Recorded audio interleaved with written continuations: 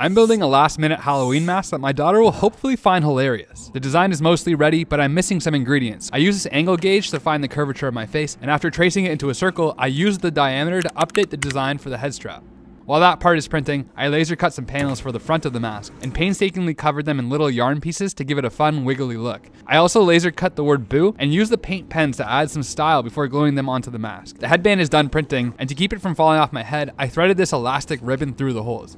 To make the panels move, I attached some servo motors and added some arms to the servos. When I press this button, the arms open and close. The final step is to attach the mask panels to the arms and, of course, fill the secret candy stash.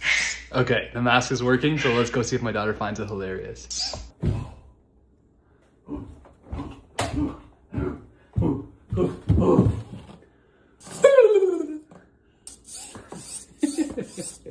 What do you think? Yeah, she seemed generally unfazed and obviously just wanted candy. Classic.